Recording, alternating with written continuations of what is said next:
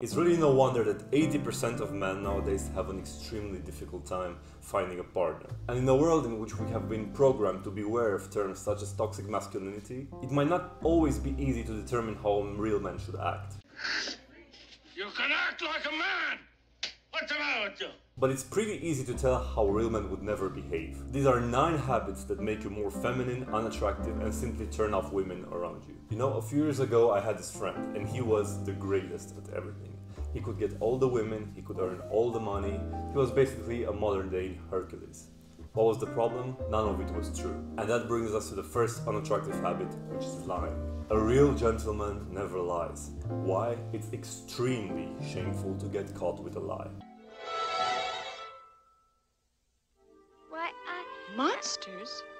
And if you're asking yourself, what if telling the truth to a certain person will lower their opinion of you, or what if it will cause trouble? Well, that's because lying reinforces bad behavior. If you train yourself never to lie, you will force yourself automatically to make better decisions because you will know that you'll have to answer for them. Plus, a man's word means everything. A man without his word is nothing more than a little boy, and that's not what women want. Which brings us to the second point, not sticking to your word. Have you ever heard of the word integrity? If not, it's something you should cultivate. This is an enormous turnoff for women. It's when a man says that he's gonna do something, or a man says that he is something and he doesn't stick to it. For example, let's say that you tell your wife or your girlfriend or maybe even your mother that you're gonna clean your room by the end of the day. I cross my heart and hope to die. Well, you go to work, you come back home, you go to sleep, and by the next morning the mess is still in your room and she gets pissed. And you're all like, are you really getting this upset because of a room? It's not the actual room that she's upset about. It's the fact that you did not stick to your word. So when you promise something, when you say that you are going to do something, always stick to your word. You know what else is extremely unmasculine? It's not being ambitious and not having a purpose. A man without purpose is a lost man. And I truly believe that the lack of purpose is one of the highest causes of depression in men. Because let's say you have a job, let's say you go to work for 8 hours a day and then you come home. You're gonna be miserable if you hate the work you do, and then when you come home you simply play video games or watch movies. No, you need a purpose, you need something to drive you. Why are you here? Why am I here? Why are you here? My purpose is that I'm trying to teach young men to become more gentlemanly, to become more masculine. That's my purpose. You need to find yours. Without it, you are not going to reach your masculine potential. You know what pisses a lot of women off? Is if you're always late. Look, if you're late once or twice, it's fine. No one will blame you. But if you make a habit out of it, if every single time you have to meet with someone, you're 5, 10, maybe even 20 minutes late, that screams something about you. And that screams arrogance. That screams that you think that your time is more valuable than the time of those around you. So how can you stop being late if this is pretty much a lifestyle for you? Well, there are a couple of things you should do. First of all, figure out how long it takes for you to get ready. Figure out how long it takes to shower, to dress up, to groom yourself before going out of the house. And let's say it takes you 15 minutes. That's a pretty decent time. That's what she said. Then, figure out, by using an app such as Waze, how long it will take you to get there. And let's say Waze tells you that at this hour, because of the traffic, it will take you 20 minutes to get there. Then add those two numbers, 15 plus 20, that's 35. Add those two numbers, add 5 minutes, just to be sure, and you get the number of when you should start getting ready to leave. Gentlemen, don't be boring. What do I mean by boring? A lot of times when someone is boring, it's not because they're actually a boring person, and it's because of social anxiety. And this is something a lot of men, me included, deal with. And the forms it usually appears is agreeing with everyone else. It doesn't matter if you have a different opinion. It doesn't matter if you don't believe in what you're saying. You will simply nod your head like a little puppet and agree because you're too scared of having a different viewpoint. Agreed?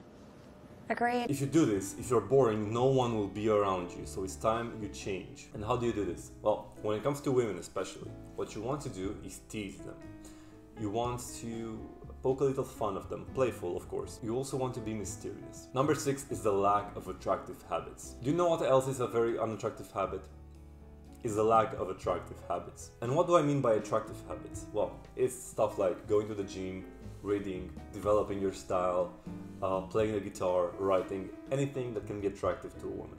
You basically don't want to be that guy who goes to work, comes home, watches movies, plays games, and that's his whole life. You know, I like to watch 2 full movies before I go to work. That's boring. You want to have something going on for yourself that you're very passionate about. Number 7 is not acting like a gentleman. Whoever said that chivalry is dead was wrong. Don't listen to them, they were wrong. Women like it when you are chivalrous, when you're well-mannered. What does it mean? Open the door for them. Hold the door open for them. Be courteous. Compliment them. That's how a gentleman acts, and that's how you should act. But being a gentleman is not enough. You also want to look like a gentleman. A suit is a modern gentleman's armor.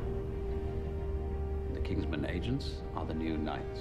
Which brings us to number 8 on this list, and that's always being underdressed. You see, here in Europe we have this thing called a Balkan couple. And what a Balkan couple is, it's basically a very attractive woman who always puts a lot of effort into her appearance. She always wears dresses, makeup, skirts. You like that, right? You like it when women put effort and look good. Well, she wants you to do the same. In a Balkan couple, the guy is always underdressed.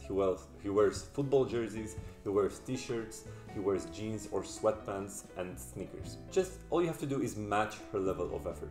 Nothing more than that. If she's wearing a dress, wear a shirt. If she's wearing a skirt, just wear a polo shirt. That's all. That's all you have to do. You don't have to wear a suit or a tuxedo every day. I am so underdressed. And number 9, which is probably the most shameful thing you can do on this list, is letting your girlfriend dress you. If you have reached a certain age, if you are over the age of 10, if you're over the age of 10, you should not let a woman dress you. Okay, when you were young, hopefully just when you were young, your mother was dressing you up. Now you have a girlfriend or a wife, or you're trying to have one. It's time for you to pick your own clothes. If not, you're basically just wearing her clothes. Do you think a masculine man wears his girlfriend's clothes? Because if she picks them up for you, if she is the one choosing your outfits, it's her clothes. I wore woman's clothes.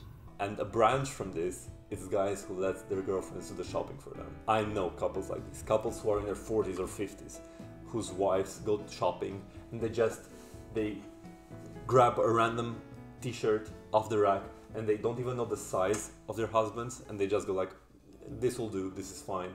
And the shirt might be 2 sizes too long or too short, doesn't matter. Don't be that guy.